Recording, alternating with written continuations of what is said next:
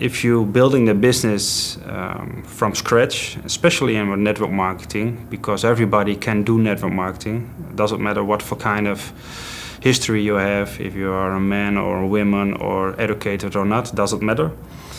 You need to build up your belief and also your knowledge in the business. And presentation is good, of course. You can see for yourself what the opportunity is, but your vision of the company is very small, and step by step through events you will see for yourself what the business is, but also you learn from the best in the network, because on events you will see the big picture, and also all the top leaders of the company will give all of their knowledge and their energy to learn the people to become a professional.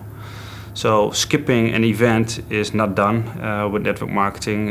In the 17 years that I'm doing network marketing, I've skipped no events at all, because it's very important to be there, and you see also the big inspirations at the event. So it's very important, yes.